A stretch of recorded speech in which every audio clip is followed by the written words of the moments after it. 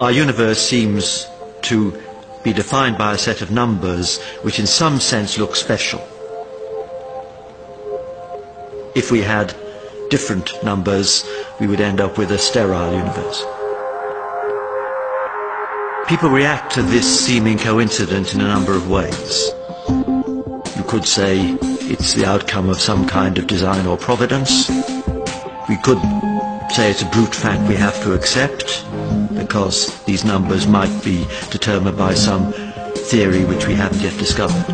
For a while it was possible to believe that the laws of nature were not so precisely set as to require the hand of a creator. But then a completely new fundamental property of the universe was discovered. An anti-gravity force present in space itself. It is called the cosmological constant, and when cosmologists calculated its effect on the evolution of the universe, they realized it had to be very finely tuned indeed. The fine-tunings, how fine-tuned are they? Most of them are 1% sort of things. In other words, if a thing is 1% different, everything is bad. And a physicist could say, maybe those are just luck. On the other hand, this cosmological constant is tuned to 1 part and 10 to the 120, 120 decimal places. Nobody thinks that's accidental. That is not a reasonable idea, that something is tuned to 120 decimal places just by accident. That's the most extreme example of fine-tuning. No force in the history of cosmology has ever been discovered to be that finely tuned. The cosmological constant needs to be set to 1 part in a trillion, trillion, trillion, trillion, trillion, trillion, trillion, trillion, trillion, trillion. Otherwise the universe would be so drastically different that it would be impossible for us to evolve. That the cosmological constant arrived at such a tiny value by chance seemed to be out of the question, but the alternative explanation was also impossible to contemplate. Physicists did not want to accept the idea that the laws of nature might be controlled by well, the benevolence of nature. There should be no reason why the luck should just have it that we can exist. It's too much, it's a stretch. It's much too far to stretch. It seemed that hidden in the laws of nature was a value so precise that it was impossible to deny that our universe was designed. But a designed universe requires the existence of a designer, a notion that even the anthropic scientists did not want to entertain.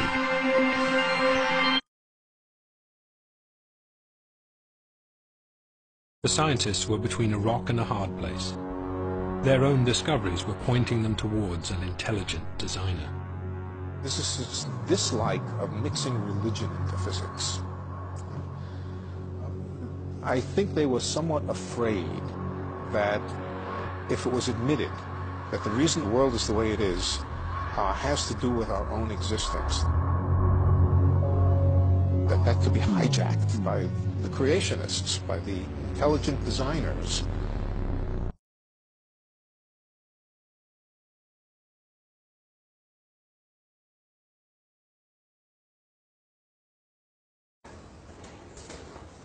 There are physicists who will tell you that if you take about half a dozen physical constants, these are constants that physicists have no explanation for, they just accept that these numbers have the values that they do, and they then do theoretical calculations using their models to say if any one of these half dozen constants was ever so slightly varied, then the universe as we know it would not be possible.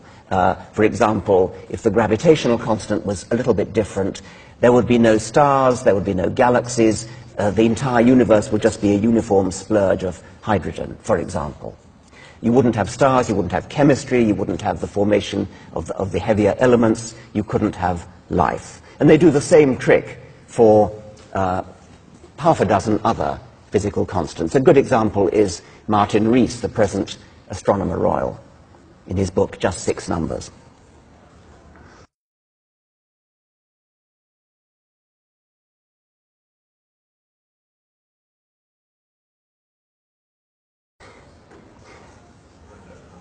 If the constants of the universe are indeed fine-tuned, how do we explain it? How do we explain the appearance that the universe is tuned to bring us into existence? Well, theists say God did it. God twiddled the knobs and tuned the physical constants to have exactly the right values. That, of course, is no explanation at all, because it leaves unexplained the tuner. It's just pushing the problem back one step. So we can instantly discount explanation number one.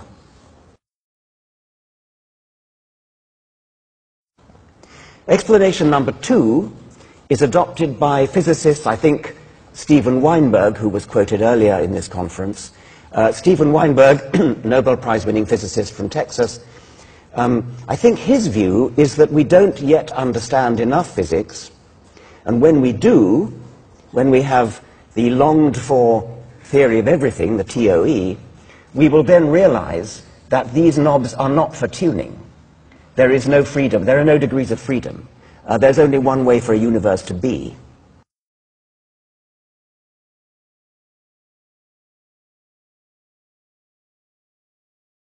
Having accepted the word of physicists that there is an element of fine-tuning, and I've tried to lay out three possible explanations. One would be God, which, as I've said, isn't an explanation at all. One would be the multiverse, and then anthropically, with hindsight, saying we have to be sitting in one of the universes that could give us. But the third one, which I've attributed to you, possibly wrongly, would be what I call the macho physicists, who say, well, it's just that we don't understand why these things are the way they are. One day we will, when we have a theory of everything, it will be understood. But it sounds from our conversation as though that I misrepresented you there.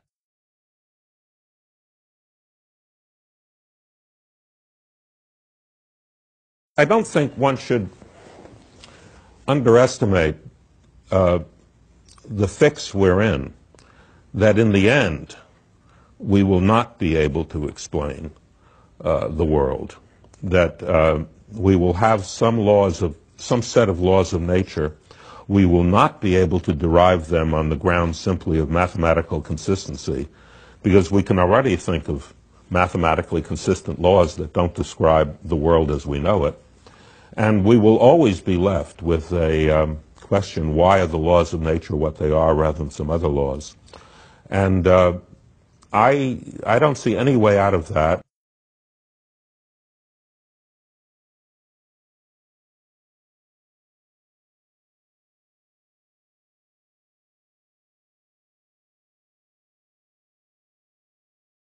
The fact that the constants of nature are suitable for life, which is clearly true, we observe.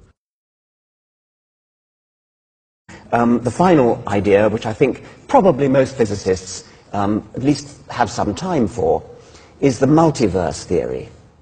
No one has constructed a theory in which that's true. I mean, it's not only a speculation.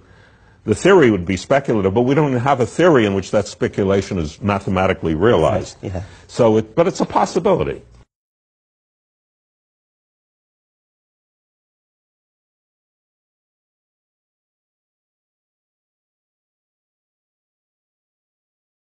And the fact that the cancellation is so precise means that the number of universes in the multiverse you need to postulate in order to anthropically be comfortable with it is very, very large. And it must be at least 10 to the 56, or in fact, exactly, if you think you have some idea about fluctuations at even shorter distances, I think you would say at least 10 to the 120. In fact, that's a little disturbing.